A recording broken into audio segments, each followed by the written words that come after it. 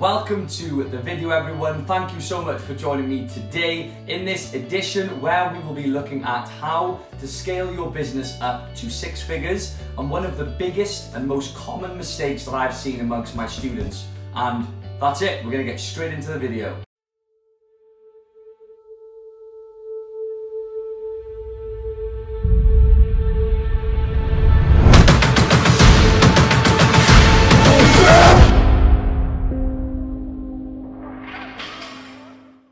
Straight into the video, scaling your FBA business to 6 figures. So this will be applicable whether you've got an Amazon FBA business or another online e-commerce business. You might be selling on eBay, you might be doing lots of other things. This is just a general business principle that I want to highlight to you guys and make sure that you are aware of it, because when you're looking to scale a business to 6 figures, and that's something that I have done, I built my business up to multiple 6 figures, my Amazon business. I've also helped many students in my Elite Academy to do the same thing, which is why we introduced the 100K Elites Club and the 200K Elites Club. But there are mistakes that you can make along the way that will drastically slow down the speed that you will reach that level. And someone actually asked me about a week ago, what does 6 figures actually mean, right? What is it, the 6-figure club or the 2-comma club, all these things. The 2-comma club is very different, but 6 figures is essentially £100,000 or more, right? 6 figures plus. I've built a multiple 6-figure business on Amazon, and we are looking at this on an annual basis. So how to build a 6-figure business so it's generating £100,000 plus in sales annually. Now, I'm going to give you some examples, guys, and show you, in real time, the mistake that you can make, whether you are an existing seller or whether you're just getting started, ready for 2020, a mistake that you can make and the detrimental impact it can have on your business and how it can prevent you achieving this, right? Which is what everyone wants to achieve. When I set out on my Amazon FBA sort of venture and journey, business journey, I wanted to get to this point as quickly as I possibly could. And this is one way to ensure that you do that. So let's have a look at the first slide, guys. Now, what I'm going to introduce to you today is something, and don't freak out when you hear these, these words. It looks like a lot of information. I'm going to break it down for you guys so you've got a clear understanding of what on earth I'm talking about. But we're going to look at compound investment, right? So essentially what we're talking about in, easy to digest terms is using your investment to generate more money and reinvesting that money to make even more money again. So how we're actually using what we've gained through an investment to invest more and then earn more, and what we call and we refer to as compound investment. You probably heard of compound interest, a similar principle really just applied to something different. I'm not going to start talking about that because that will go into a totally different kettle of fish. But essentially we see here generating earnings from previous earnings. So we're going to look at what I call the scaling cycle, guys, right? Now, if you're not familiar with what the term scaling means on Amazon, essentially when you scale, you add more products to your portfolio. So for example, my first product was making £1,000 in profit per month.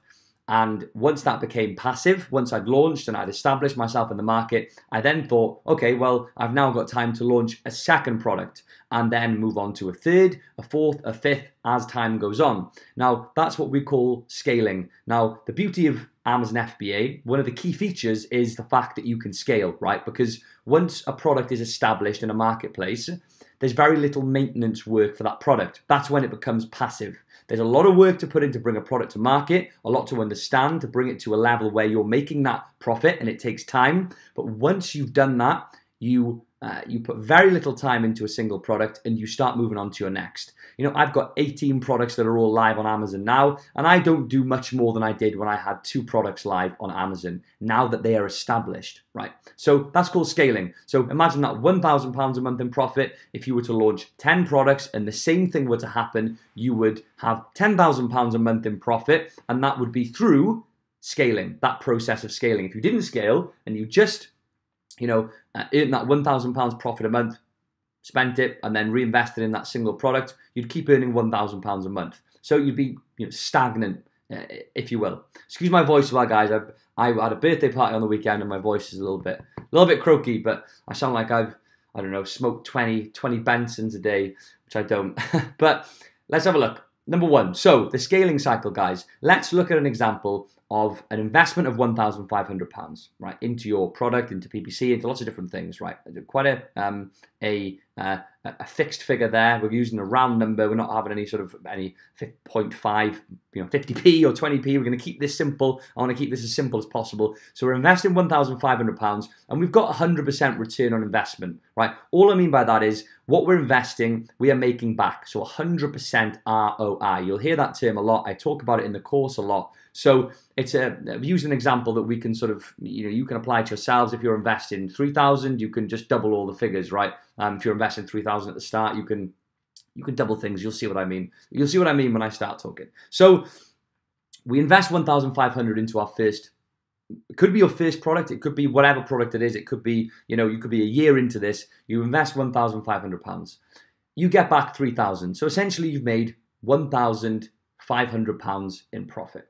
Okay. Now you then reinvest that full £1,500 into the business.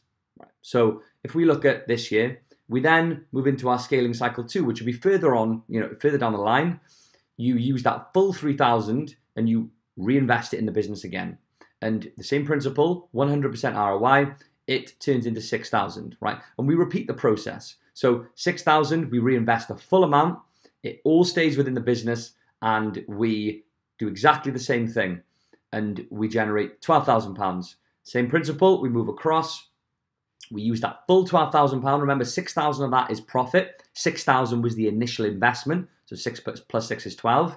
And we have done exactly the same thing again with 100% ROI. So over this period, you have got, we'll get rid of this, that there. So let's come back again. Go away, gone. So we've got £24,000, whether it's fixed assets or whether it is cash at that point. But we'll look at it as cash. We've got £24,000. And that has come from a 4-stage cycle of an initial investment of £1,500. And you haven't had to put, and this is the key thing here, you haven't had to put any more money in. So you haven't had to, go to a loan provider or get a credit card and actually put more money in. We've reinvested the profits from each cycle into the next with the same principle, just on a larger scale with more volume. Now, what I want to talk about here, guys, and the mistake that people make, and I talk to so many people, and I can see why it appeals to people. And it's something that I didn't make this mistake when I started. I was quite aware. My father had run a business. I had brothers who'd run businesses. Although I was no expert by any means, I knew that I shouldn't just be spending money willy-nilly, right?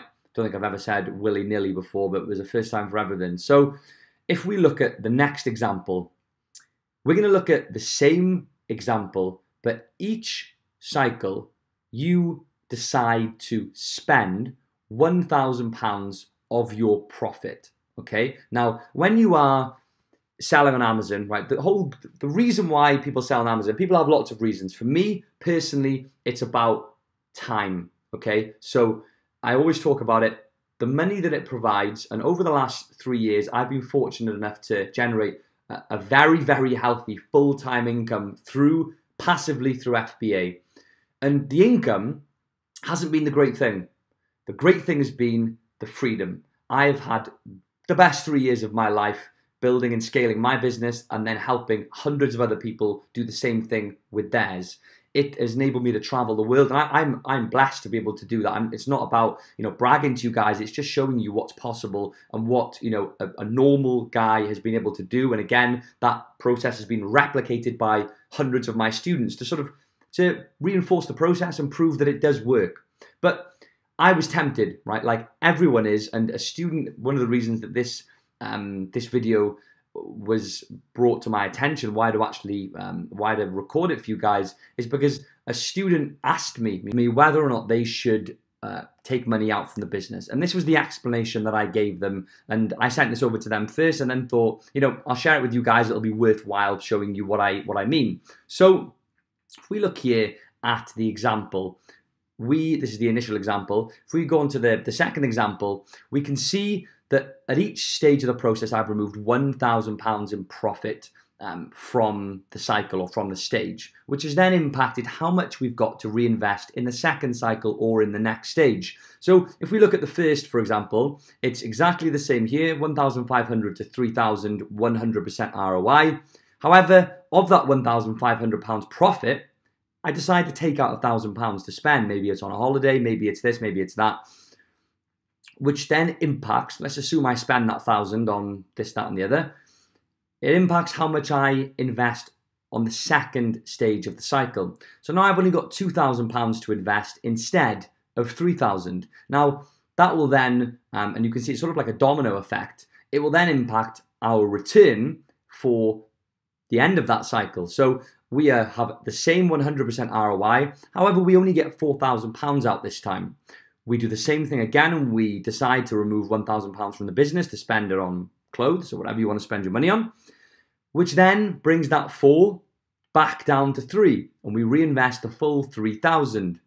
Again, we double it with 100% ROI. We decide to do the same thing and take another £1,000 out of the business, which brings that 6,000 that would have gone up here down to 5,000, which then we have 100% ROI, bringing it up to 10,000, and we're going to end it at that point, right? We're actually going to ignore that minus 1,000, right? Get rid of that one. So £10,000 is what we're left with. Now look at the difference here, guys, and let me shrink my little head there. Now if we look here, I get rid of that, good. If we have a look, the difference here, we have taken out of the business £3,000. That's all we've taken out. We've taken 1 at scaling cycle 1, 1,000 at scaling cycle 2, and another 1,000 at scaling cycle 3. So only £3,000 has been taken out of the business. However, when we look at the difference between what's left at the end, we have got 24,000 left with example 1 and 10,000 left with example 2. So even though we've only taken out £3,000 from the business, there is a £14,000 difference in what is left over at the end. Now, that's obviously very, very important because the 3,000 that you think will just be 3,000 turns out to be 14,000 when we compare what's left at the end. And that's because of compound interest and the impact that the withdrawal of the money from the business has had on future investments. And guys, we've got to remember, when we're looking at examples like this, the whole point of Amazon FBA, in my opinion, look at it as a 2-3 year process. Don't think about it as making a quick quid overnight in the first month. That's not what it's about. This is a viable, legitimate business model, and you need to treat it like one, and as such. And you want to be reinvesting absolutely every penny of profit that you make into your existing listing and reinvesting in stock, and also scaling and adding products to your portfolio to rinse and repeat the process. And we can see here why. The money will come, right? At the end of your first year, you might have an opportunity to take a dividend out of £5,000 or £10,000 from the business. And you might have already scaled to a significant point by then, depending on what you're investing. Potentially after 2 years, you've got a business that's generating £20,000, £30,000, £40,000 per month, having scaled right the way up, and you're in a position where you can take money out. But when you take money out right at the beginning stages, especially when the profits are lower, the impact is catastrophic, right? It's a very, very poor and negative impact on the business, and it's why we need to focus on the long-term goal. The long-term goal is building a 6-figure business that's consistently and passively generating you income, right? You can then decide what you want to do with excess profits that maybe you don't need at the moment because you're not scaling at a rate that requires all of them at the same time. So just something to bear in mind, guys. It's so important. And again, this was my advice. If you're watching, you'll know who you are. This was my advice to this student. This is what I did, and it has put me in a very healthy position at the moment. And it's what I teach within the Elite Academy.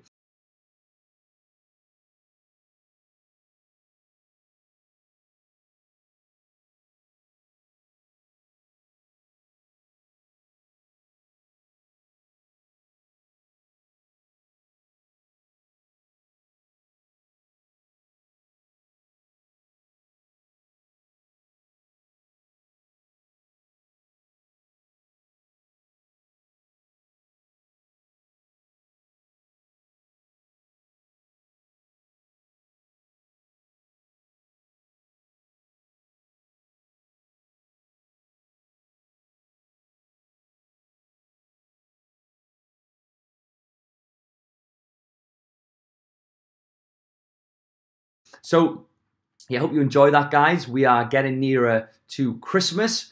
It is November, 26th today. So students are working hard. If you are interested in starting to sell on Amazon, I might do a separate video on this, but I am actually running a Black Friday sale on my Elite Academy 2.0.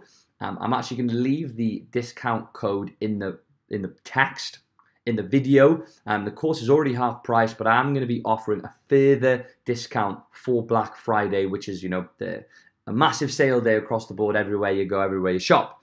So if you're looking to sell on Amazon, you want to start doing it the right way. You want to have support from a six-figure seller and also multiple six-figure seller and also a network of six-figure sellers, five-figure sellers, and hundreds of sellers in general who will network with each other. We've got one centralized source of information, over 150 lectures, the most comprehensive course in the UK on Amazon FBA. You have my full mentorship plus dozens of other bonuses. You can take a look at the website below as well if you guys want to get involved, ready to change your year for 2020. I hope you enjoyed the video, guys, and I'll see you in the next one.